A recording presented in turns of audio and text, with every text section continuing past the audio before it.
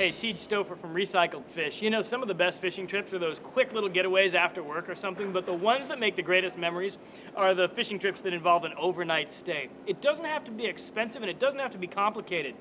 Pickup truck camping can be really efficient and effective to getting you the most amount of time on the water. So all I need is a pickup truck like this one and throw a camper canopy, or some places they call them toppers, or camper shells on the truck. They're relatively inexpensive and they give you a hotel on wheels. But there's a few things that'll make it more efficient and more effective. One of them is bins like this one right here. This one's well used and well loved. This one gets all my fishing supplies.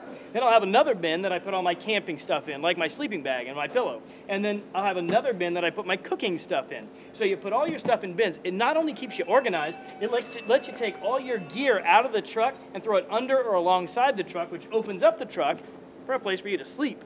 Now, the bed of the truck isn't very comfortable. So I take with me a Thermarest mattress pad. I like the Thermarest because unlike the other inflatable pads, it's a lot tougher to get a hole in one.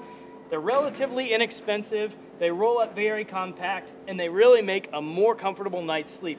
There's another thing that'll make your stay more comfortable, and that's buying a few of these little LED lights. This one happens to be made by Clam Corporation, and they can stick to the roof of your camper thing. They have hooks on them so that you can hang them anywhere that you need to have a little bit of light, and adding a little bit of light inside makes a huge difference. So a few little accoutrements like that, and you are set for good cheer, blessings, and great adventures.